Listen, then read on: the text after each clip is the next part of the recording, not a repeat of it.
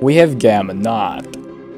Gamma naught is equal to an infinite nesting of phi functions.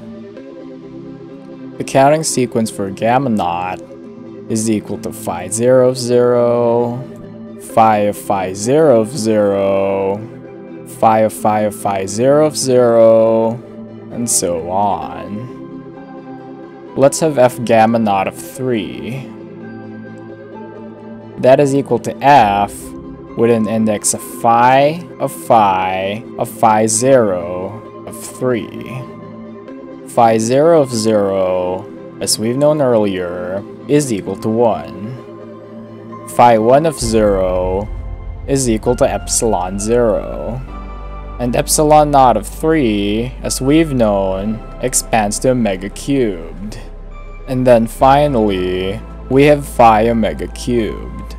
Now this is extremely big. Now we can get bigger with gamma naught plus 1. Let's have f gamma naught plus 1 of 3. This breaks down into 3 copies of the gamma naught function. F gamma naught of 3, as we've known, is equal to phi omega cubed 0 of 3. Now f gamma naught of this whole thing, that's phi of phi of phi of phi, f gamma naught of 3 times. Now f gamma naught of this whole thing, this is a lot bigger. We can get bigger with gamma 1. The counting sequence for gamma 1 is equal to phi gamma naught plus 1, phi of phi gamma naught plus 1, phi of phi gamma naught plus 1, and so on.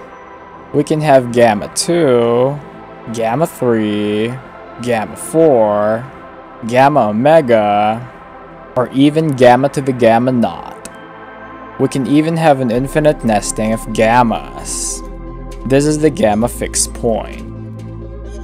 You can keep going higher by creating new fixed points.